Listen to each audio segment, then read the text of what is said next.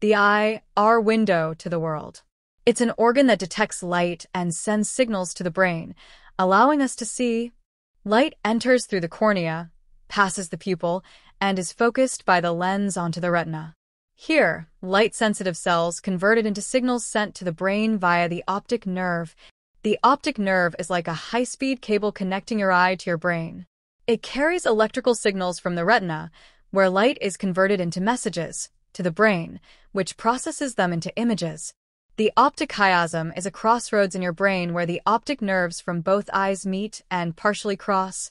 The optical center is the point in a lens where light rays pass without bending. It's the lens's focal heart, ensuring clarity and focus. From the dazzling lights of a cityscape to the breathtaking beauty of nature, our eyes allow us to witness and appreciate the world in all its glory. The eye is more than just an organ. It's our gateway to discovery, connection, and understanding.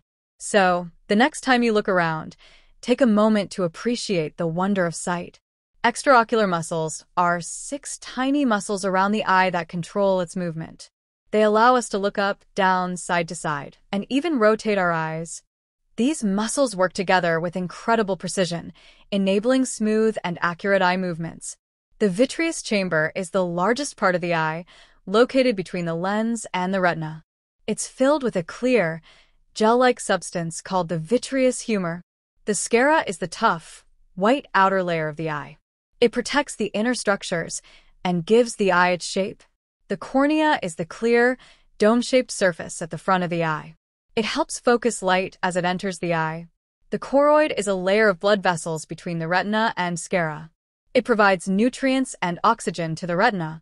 The iris is the colored part of your eye. It controls the size of the pupil, regulating how much light enters the eye. The ciliary body is a ring of muscles behind the iris. It controls the shape of the lens for focusing on objects at different distances. The pupil is the black circular opening in the center of the iris. It controls how much light enters the eye.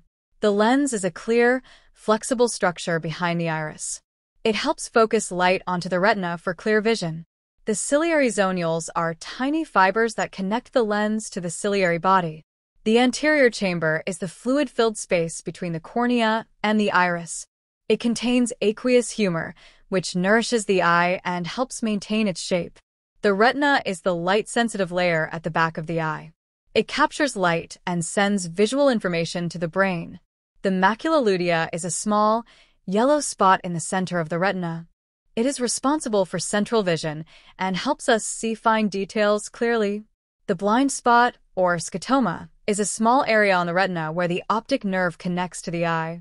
The optic nerve is a bundle of nerve fibers that carries visual information from the retina to the cone cells are specialized photoreceptors in the retina that detect light and color. Rod cells are photoreceptors in the retina that help us see in low light. Bipolar cells are part of the retina's structure, acting as a bridge between photoreceptors and ganglion cells. Ganglion cells are nerve cells in the retina that transmit visual information to the brain. They receive signals from bipolar cells and send them via the optic nerve to the brain for processing. Ganglion cells, the final step in sending vision data to your brain. Green-sensitive cone cells are specialized cells in the retina that help us detect green light. Synaptic vesicles are tiny sacs in nerve cells that store and release chemicals called neurotransmitters. Rod cells are photoreceptors in the retina that help us see in low light. They are crucial for night vision, but do not detect color.